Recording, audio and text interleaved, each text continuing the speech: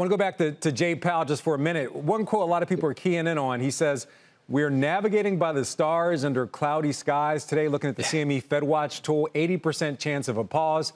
How did you interpret what he said, and what do you think about not only the next meeting coming up in a few weeks, but the last 3 meetings in total? What are you expecting?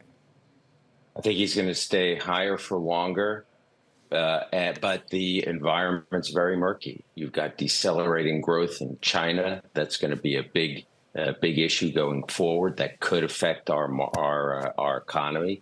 And I think he's basically, citing that it's cloudy, and the clouds are perhaps getting a little thicker, but we're still on a course. We're still going to stay the course, because I really do believe that getting inflation down, in particular the stickier components of inflation, is the #1 goal of the Fed. And I don't think they're going to stop until they feel comfortable that they've put the inflation genie back in the bottle. Wait, Dan, I want to be clear. When you say stop, so you think there might be another hike this year, or you're just saying higher for longer, which is basically what Jay Powell said? I mean, I think you can't rule out the possibility of 1 or 2 more hikes, but I think he's pretty much done. I think the bulk of the work is done, because now real rates are 2 to 3% right now, adjusting for inflation.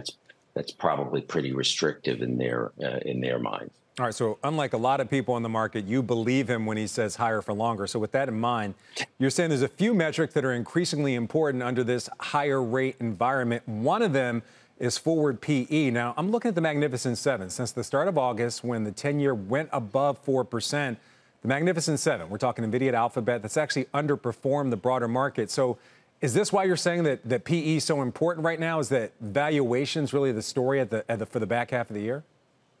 Yeah, I mean, I think NVIDIA is a great case in point. What could they have possibly said more that would have gotten incremental buyers to come into NVIDIA's shares at their most recent earnings? You could say that for many of the tech companies. Tech earnings were very good, but valuations are so high. Where are you going to get that incremental buyer to come into these stocks? I think that's the overriding issue.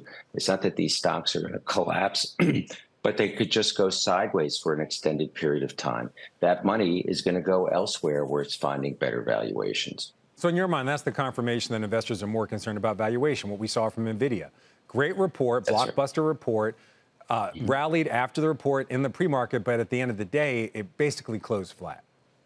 And Friday it was lower. So, I mean, this is where you're getting sort of the fundamentals colliding with valuation at this point. And valuation is taking a front seat, given how high interest rates are. All right, you actually have a few picks for us. They're in the materials sector, which is, deeply underperformed this year. So give us a sense very quickly, why these picks, why are they good picks right now in this environment? Well, both of these companies are check writers. They have the ultimate flexibility of controlling their own destiny. They can buy stock back if that's opportunistic. They can pay dividends.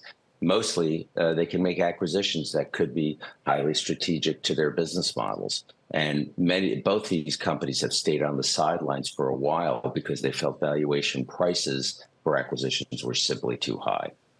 So I think these companies are both really well positioned. Ametek, a multi-industry industrial company with exposure to a lot of different broad end markets that are seeing real growth, is committed to spending a lot of their excess cash into M&A and their free cash flow.